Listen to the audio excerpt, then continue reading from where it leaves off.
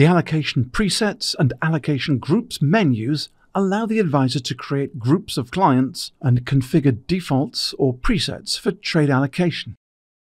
From the menu, expand the Trade menu and select Allocation Presets. The page will display the currently configured presets. The advisor selects the Edit button to configure the presets for trade allocation. At the top of the pop-up menu is a preset for if one or more accounts fails to meet the margin requirements when an order is submitted. The advisor can select either reject the entire order or reduce order size. The bottom of the pop-up contains allocation method preferences. There are 2 columns: groups using net liquidation, available equity, equal quantity. Groups using user-specified allocation methods. Each column contains presets for opening positions and when closing positions.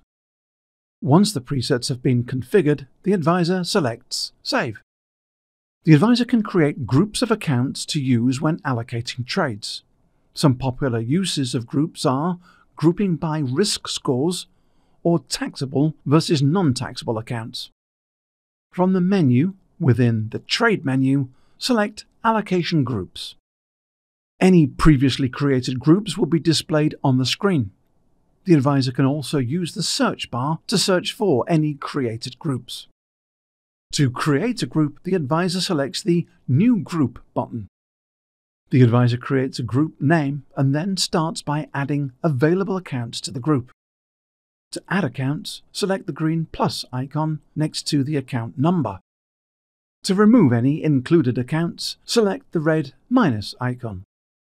Next, the advisor selects an allocation method for the group from the drop-down menu. There are 3 default methods along with 4 user-specified methods. The default methods are available equity, net liquidation value, and equal. Available equity distributes shares based on the amount of available equity in each account. Net liquidation value distributes shares based on the net liquidation value of each account. Equal distributes the shares to bring all accounts in the group to equal quantities by the end of the trade. The user-specified methods include percent-based, ratio-based, contract or shares, and monetary amount. Percent-based splits the total number of shares in the order between listed accounts based on the percentages the advisor indicates. Ratio-based calculates the allocation of shares based on the ratio the advisor enters. Contract or shares allows the advisor to indicate how many contracts or shares to allocate to each account in the group. Monetary amount calculates the number of units to be allocated based on the monetary value assigned to each group. If using a user-specified method, once the advisor selects the method, they will fill in the allocation method column with the necessary parameters.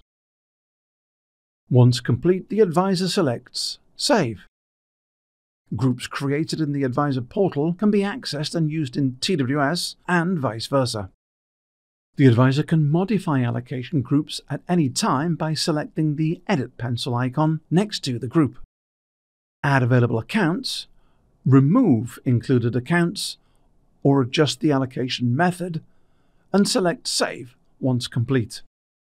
Delete an existing allocation group by selecting the Delete trash icon and selecting Yes to confirm deletion of the group.